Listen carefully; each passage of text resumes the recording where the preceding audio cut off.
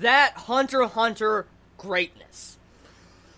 It's so good to watch these episodes, man. Oh my god, this episode is so good.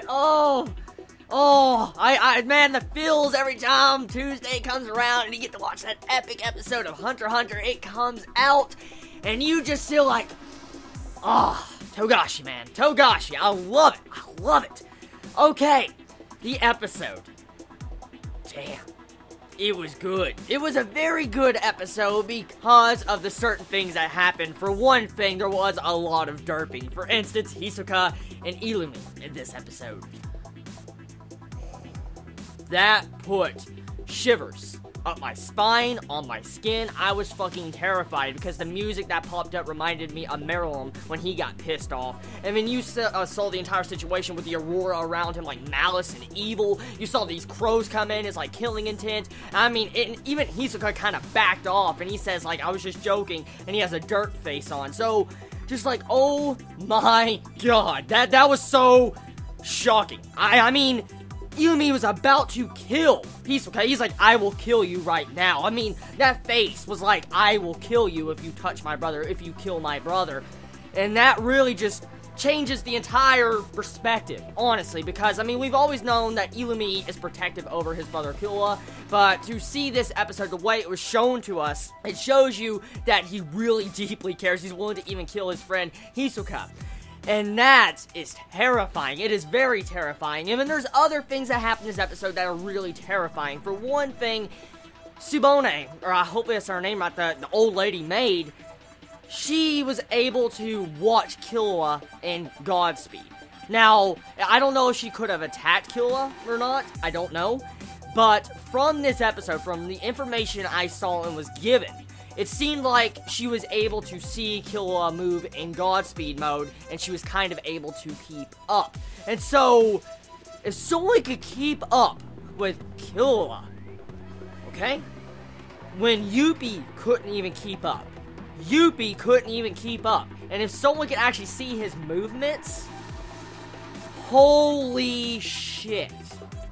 Yeah, that is scary. That is really freaking scary because I'm willing to bet Tsubone is probably stronger than Killua's in physical strength. So, if, you know, she can actually see him move, and if she could hit him, dude. I mean, let's not even get into the entire aspect of Zeno, Killua's grandpa, I mean, Silva. I mean, seriously, you gotta think about this. I mean, if this maid can see him, we're not even getting into the aspect of the other higher-ups than Tsubone. So, whoa. Very, very big whoa right there, because that was just terrifying to see that in this episode. Now, there was a lot of good faces, reaction faces in this entire episode. I mean, seriously, they really put in some good budget into this episode.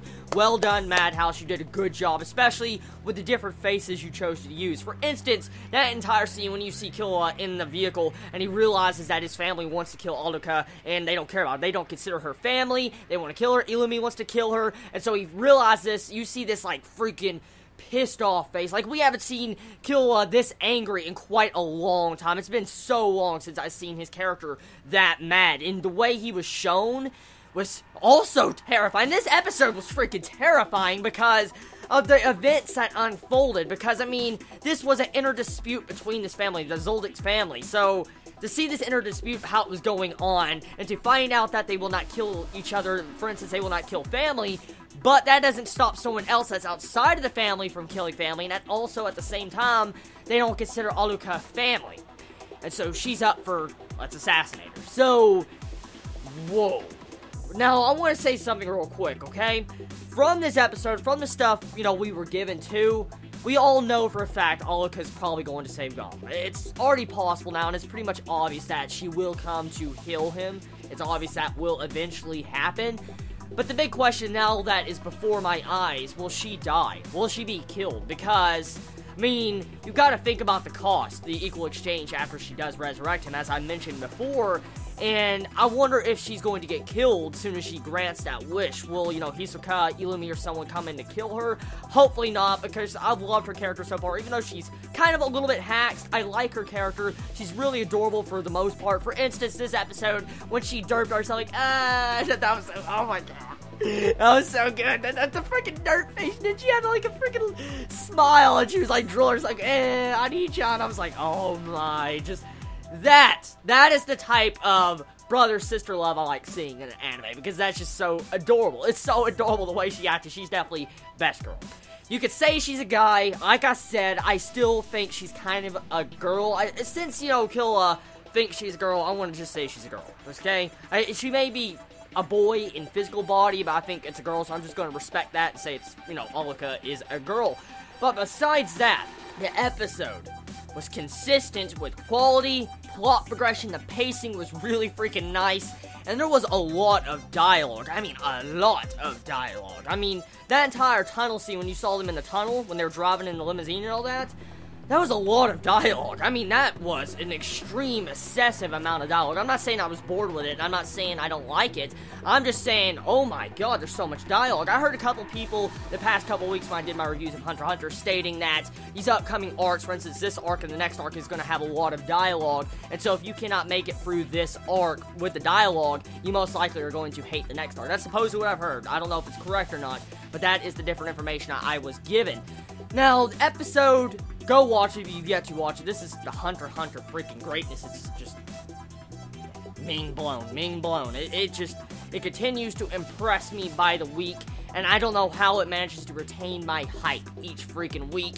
I mean, it is just such a good series and so underrated. It really is. I mean, we all know what it is if you're watching this video, but there's so many people out there that do not know about the series. I mean, I wish more people really knew about the greatness that is Hunter x Hunter.